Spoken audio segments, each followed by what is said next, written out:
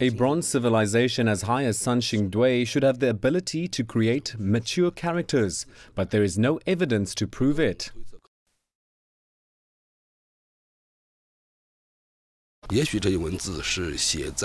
Perhaps these words were written on some organic objects such as lacquerware, woodware or even silk, and such things are not easily preserved.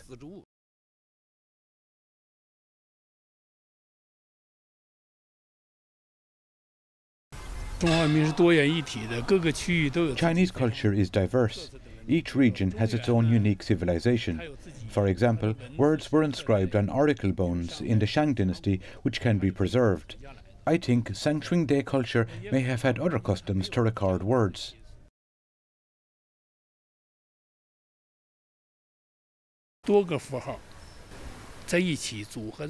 When multiple symbols are combined to present meaning, they have the function of characters.